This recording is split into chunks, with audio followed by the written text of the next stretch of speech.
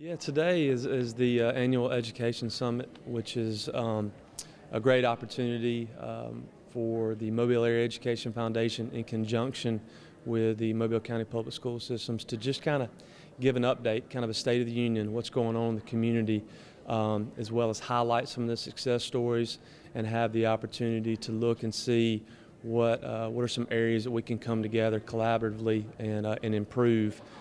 This year's a little unique in the fact that we were selected as one of 100 cities by Grad Nation to host this summit, and I think that speaks to the fact that not only regionally are we being looked at in terms of some of the successes and some of the things that we're doing well, but the nation sees that as well. And so it's an honor for us as Mobile County to be selected as one of 100 areas to host this Grad Nation Summit today. So it's really a collaboration of the school system, of the Area Education Foundation in conjunction with Grad Nation to highlight some of the good things that we're doing this year in our school system. One thing that we've really been able to do well with the school system, Martha Peak, as well as the Area Education Foundation, is to do a good job of bringing both educators, principals, teachers, as well as community leaders, whether that be politicians, business and industry, and really provide a platform where all of us could sit at the table and say,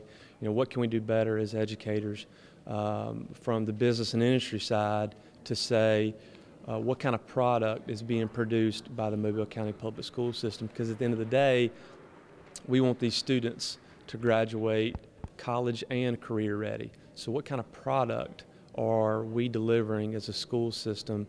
And you only get that when you get educators and you get politicians and leaderships in the community as well as business and industry to sit at this table and say, okay, you know, what are we doing together collaboratively as a team? So we've got a good crowd today and a good mixture of educators and business and industry. And really one of the big things, big areas that Martha Peak has focused on is she's done a great job of bringing us to the table and have an open dialogue with her business and industry roundtable to say, okay guys, what are you seeing? You know, what do you need? What are your needs? Whether it be Austal or you know, some of the companies up on Highway 43, some of the chemical plants, or whether it be in our industry, in the banking world, what do you need?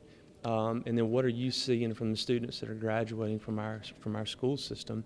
What are some of the things you're seeing that we're doing well? What are some ways that we can improve?